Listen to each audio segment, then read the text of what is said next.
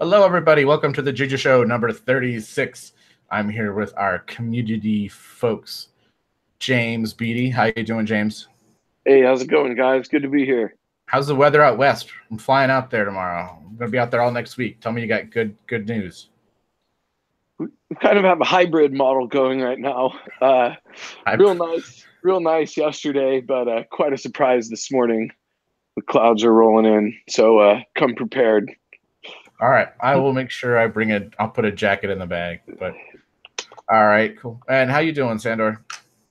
Doing well, doing well.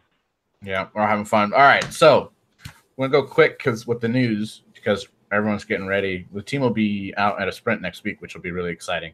But so for this show, we got a couple of news items, and then I've got a continuation or maybe a replacement for last episode's debacle. And so we'll see what we got there. So news-wise, Beatty, you hit the news with SLURM charms. What is a SLURM charm, and why do I care, and why do I sound funny saying the word SLURM?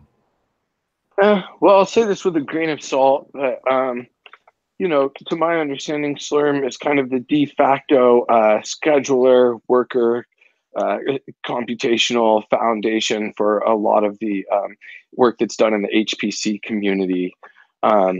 So, whether you're doing fluid dynamics or some kind of, financial model regressions, you can basically use this scheduler to run S-batch jobs and schedule the workout upon your available worker resources. So it's a really handy thing to have around if you are in that industry. Just being to get SLURM up and running with the deploy of a charm is just a huge thing. So myself and a group of other guys thought it would be advantageous if we kind of built on top of what was already out there. As far as the SLURM charms go, a bunch of people have a handful of good ideas, and we just thought we'd run with it. So yeah. Cool. Well, if you're looking to do some financial regression modeling stuff, go check out the charm store because BD's charms are now promulgated, and you might see something about that in a minute. Next up, release time. Everyone loves release time. Juju 2.3.8, the latest stable release of 2.3 is out, and it should address the last known outstanding Bionic issues. So if you were like, oh, I want to play with Bionic, the latest, greatest Ubuntu server, and hit issues with Juju in that, hopefully they're all gone away now. We think so. So go give it a shot. Make sure to get your controllers and your models all upgraded to the latest fancy 2.3.8. And for those of you who like to just bleed on the bleeding edge, go check out the new release of Juju 2.4, which is the beta 3 release. And don't know if at the end of this week we'll have beta 4 or RC1 yet, but we're getting really close. Again, a lot of the same fixes for Bionic are in the 2.4 release. There's some proxy changes to be aware of, and this is one that we should probably highlight better.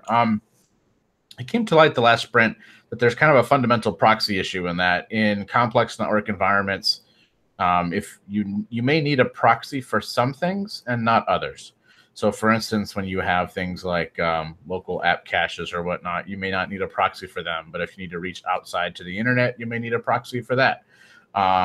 It could be that your charms can reach some things without a proxy and some with. And so rather than having Juju just set the proxy on the host and being like, hey, anytime you ever go outside your little network, go through this proxy, the charms are able to be more intelligent and pull the proxy info from Juju when it needs it, and don't bother with it when you don't. So check out the release notes on the beta 3 and play with that and provide some feedback. And it may be room for some folks to update some charms as that proxy kind of work moves forward in the 2.4 release. And that's the news. Releases. Anyone running who's not running 2.3.8? Come on now, admit it. You should see 2.3.7 hitting Jazz controllers. A lot of them have been upgraded so far. I don't think all the models have been updated, but if you do run on Jazz and you create a new model, you should see getting 2.3 out there and about, which is good. and hopefully in the near future we'll get all those updated to in the 2.3 line, and that will be awesome to have some of that new feature there. But so with that, let's go to show and tell. Show and tell. All right, can everyone see my terminal? Going once, going twice. Oh, come on, you guys are killing me. Can you see the terminal? Looks there great. We go. All right, great, cool. man. Right. You may look something familiar here. SLURM. Hey, so James said I could run SLURM, so I said, sweet, I'm running SLURM. And the reason I want to do that is I want to show something here. Let's do something fun. Let's. How much? I've got one SLURM node right now. That's not enough. I need more of those. So let's Juju add unit. Do 5 more because I can.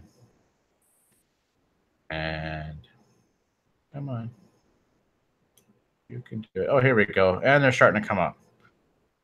Now, while that comes up, let me show you something cool. This is actually all running in LXD. And so, hey, that's cool. It's LXD. Except, notice in this location column that they are being spread out amongst different nooks in my MaaS cluster. And that's because I'm running a LXD cluster. Yay! So I have a 3-node LXD cluster that is fully operational, as they say. I have bootstrapped. I'm actually running on Nook 3, if you see the shell here. So what we have working, and this is going to be in 2.4, but I'm going to just put disclaimers all over the place. But for the moment, what we're trying to do is make sure that if you have a LXD cluster, you can bootstrap onto the cluster itself, then I can run Juju as if it was a local host, like I had my own my own LXD on my own machine, except the one on my machine is in fact is part of the cluster. So from here, let's see, I can bootstrap and I can create a new cluster me2, and it will go through and give me another controller on the LXD cluster. What's fun with this is a few things, besides one that I can kind of scale out and create a bunch of containers. And rather than running all these containers on just one machine, they're spread out amongst the 3 machines. It's for the first time I've been able to do LXD, and I can do, let's see, Juju Show controller.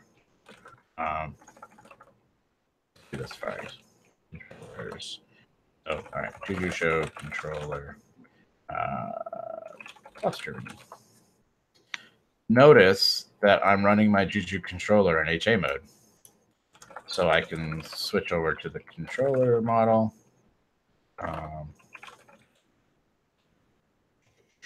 Cluster me and controller is the model I want. My bad. And when I run Juju status here, I can see my 3 machines making up my controller. So here I am using LXD. I've got HA Juju controllers. I've got 3 machines. I could add more additional machines to my cluster. My MaaS has 6 or 7 machines into it, and I could basically grow out my LXD cluster if I wanted to. And it's a lot of fun. So you can actually test some more HA and kind of things talking across different networks scenario here. Is LXD list not working for me? That is just awesome. So do we have the concept of availability zones in this model, in this usage of LXD clustering and Juju together? So what we have is it tries to spread across the machines in the cluster. So what you may have noticed is I've got 3 machines here for my controller in HA, and why is it like LXD list? Am I missing something? Or am I just going LXD.lexi list, I think.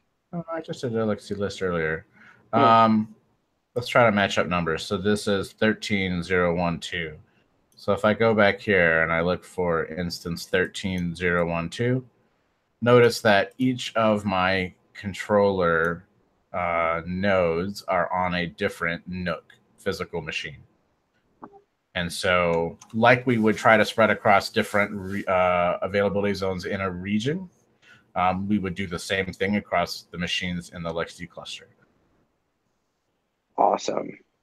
So, yeah, I just try to get LXD to look more cloud-like. Now, here's where the disclaimers will start. Okay, so number one, again, this is Juju client on the machine that is the cluster saying, talk to my local LXD, which just happens to be set up in cluster mode. This is not on my laptop. I have Juju talking to a cluster of machines in the closet across the house, right? That is the next chunk of work that'll be ongoing. It will not be complete in Juju 2.4, but it'll be in the future release. And the team that's gotten this much working is already, they're working in and diving in on that. So this is great for testing. It's still not really a, hey, I've got 5 pieces of old, iron sitting around that I want to leverage to make a big LXD cluster and then throw an OpenStack at it or a Kubernetes cluster or whatever else you may want to do with it. But that will be the next steps and coming shortly. The other thing I will disclaim on this was that there was one trick I had to do to get this, and we're going to figure out how to do this, how to clean this up. But I had to create a bridge on the interface on my MaaS node. So let me screen share the other. Screen share. This one. Oh, you see my notes that I cribbed from. Let's go here. Not Nick 1. Let's go to where? Why did I break it?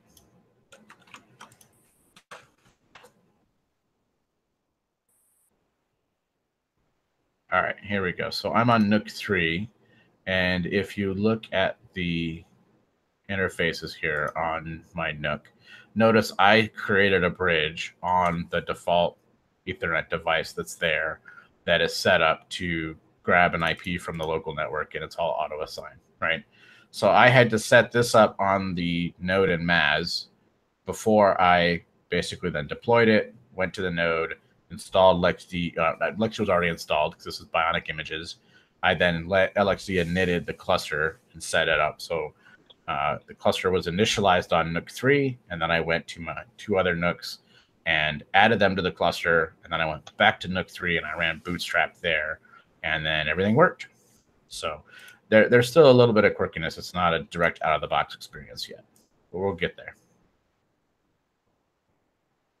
So we kind of last time talked a little bit about LXD clustering, like something that's kind of really cool to play with without, just on its own without Juju.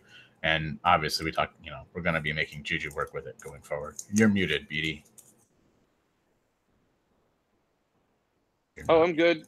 You're good? That was a great demo, Rick. Woohoo! Let me see if I can. It did complete. So let's go back and look at my ad unit. Choked up a little bit, but here we go. Now I've got a bunch of units, a bunch of machines, containers created across my machines. Let's go back here and run Juju status.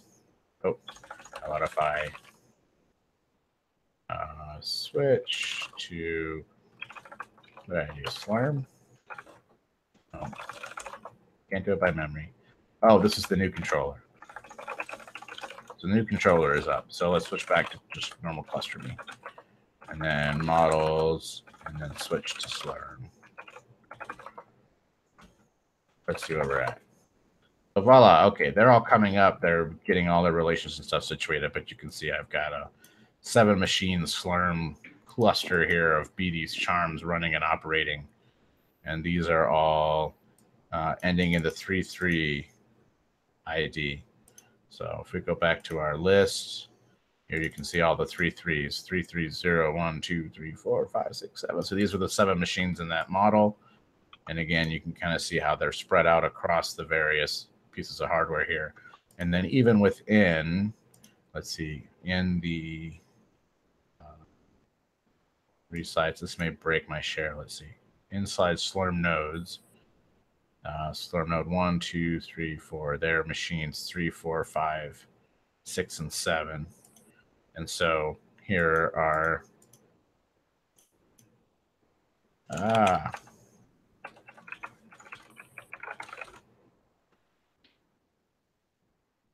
here are machines 3, 4, 5, 6, and 7. So notice my workers were spread out across all 3 of the machines, and they just kind of rotated 3, 6, 7, 3, 6. The next one would have been on 7. Wow, this is just awesome. Cool. So if you want to play with it, try it out. I encourage you to. Any questions, hit us up on the mailing list or on IRC. We're very excited about this. I think, in Juju land, the LXD provider is kind of the #1 used provider because it's great for testing and everything. And this lets you do that testing at a whole nother scale across machines, across different devices with different networks. Definitely a common network, but I mean, they actually have to communicate across a network rather than all being on the local machine. And I could definitely see doing some more HA scale out testing, proof of concepting and everything, even, demos and stuff internally that would be more cost effective than throwing up. You could leave this running on this hardware in the closet for days, and I wouldn't need to, leave something running in a cloud, running my bill up for those days. So lots of uses. Try it out. Let us know what you think. Let us know what you're using it for. Come show me your LXD list and your Juju status and go, ooh, it's the pretty blinky light principle. Everyone loves to see pretty blinky lights, right? And that's all I've got for today. What do you guys, anything else you guys want to chat about? No, I'm speechless after that demo. Speechless. I'll be more excited when we get it working on a remote cluster. But that obviously, as you can imagine, is a lot more work because you have to establish communication on the remote machine, have trusted, communication, make sure that the network's all available, there's certificate handshaky business and stuff that happens. So the code base of LXD and Juju has historically been very simple because it's only been on one machine, local host, no worries about things. So it's going to have to grow some complexity, but fortunately it's complexity we've handled on every other cloud provider to date. So it's just going to make LXD look more like a cloud and less like a special case. Cool. Great news. Great news. All right. Well, with that, I will leave everyone go. Go enjoy your weekends and such, and we'll see you later. Thank you much. Thanks, Rick. Take care. Thanks, Rick.